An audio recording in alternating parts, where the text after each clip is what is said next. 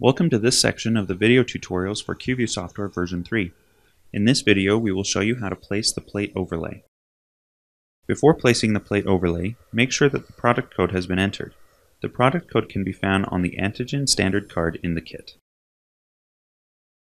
To place and adjust the plate overlay for your plate, begin by clicking Overlay Options, Set Plate Overlay. Click and drag the cursor from the center of the top left well to the center of the bottom right well.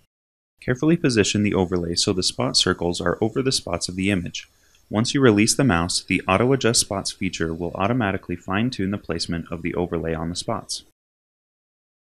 Use the following overlay options, if needed, to manually adjust the overlay. The Adjust Plate feature allows you to adjust the entire overlay by clicking and dragging the corner wells highlighted in blue. Click Auto Adjust Spots to automatically fine-tune the placement of the overlay on the spots. The Adjust Spot and Adjust Well features allow you to move either an individual spot or all spots in a well by clicking and dragging. Click Reset Spots to return the spot overlay circles to their default locations.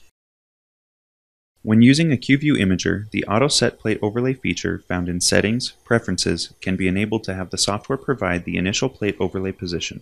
This feature is activated after manually setting a plate overlay for the first time. Once activated, the Auto Set Plate Overlay feature will automatically set the overlay onto all captured images as soon as the product code is entered. Be sure to review the accuracy of the overlay placement for each captured image.